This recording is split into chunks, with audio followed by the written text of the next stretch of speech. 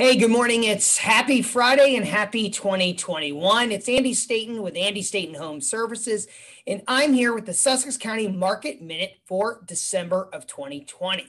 Let's get to the meat of it.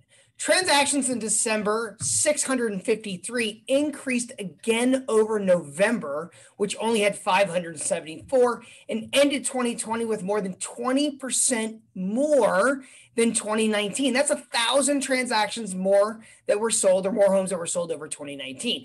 If you asked me in April to make that bet, I would have definitely been wrong. Okay, here's some basic observations on the current market. Resale inventory in every region of the county is at an all-time low.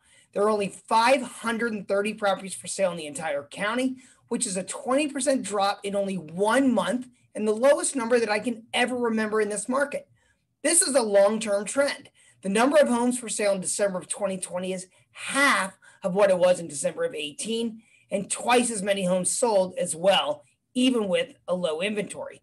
Continued high demand coupled with low inventory has caused a more than 20% increase in the average price over the last 6 months after being flat for the preceding 18 months prior to.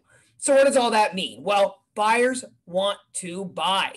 My sense of the markets, there's a bunch of buyers who are aggressively looking for a home and they're ready to make offers. I personally have at least 10 active buyers that are looking in neighborhoods who've actually made offers and lost. So it's definitely a seller's market. So while sellers have come back in small numbers, there's still not enough inventory to make up for current demand. Even builders are having a hard time keeping up. I was told this week that Shell Brothers is having 18 to 24 month lag time before they can complete a home. Over the last 5 months, most of our listings have had double-digit showings, and average day of the market has been less than 7 days for most of them. Even today, we put 2 new listings on the market today. There are combined 30 showings, and we've already received offers on both of them before they opened up for showings. It's just crazy. If you're looking to sell a home right now, you will expect multiple offers. We also are seeing a number of deals with escalation clauses for their bids. Is now the time to sell? Yes. The market's hot and is desperate for inventory.